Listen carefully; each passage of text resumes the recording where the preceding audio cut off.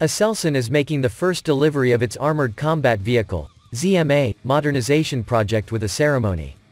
In this context, making statements at the ceremony, Defense Industry President Prof. Dr. Ismail Demir, with the ZMA Modernization Project, by integrating modern unmanned turrets into our vehicle with 134 old-generation gun turrets, we have maximized the mobility of the vehicles with improvements in firepower, threat detection and warning systems, survivability, power and transmission systems. We aim to complete our deliveries, which started with the delivery of the first vehicle today, within 2024.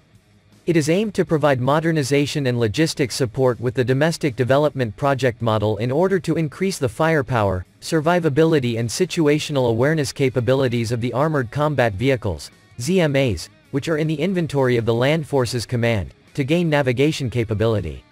For this purpose, the main contractor agreement was signed between the Presidency of Defense Industries and ASELSAN on the 31st of December 2019 for the ZMA Modernization Project in order to meet the needs of the Land Forces Command.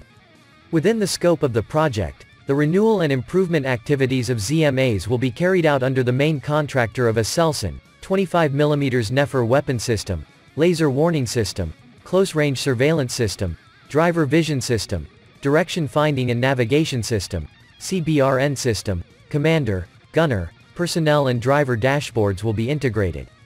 Within the scope of the project, maintenance and repair activities will be carried out on the ZMA platforms by the subcontractor FNSS. The air conditioning system, heating system, fire extinguishing and explosion suppression system subsystems will be integrated into the platforms, and armor and mine protection levels will be increased. Within the scope of the project, as of October 2022, the qualification phase and the acceptance and inspection activities of the two vehicles included in the first delivery batch were successfully completed. Within the scope of the project, work continues for the deliveries of 133 vehicles.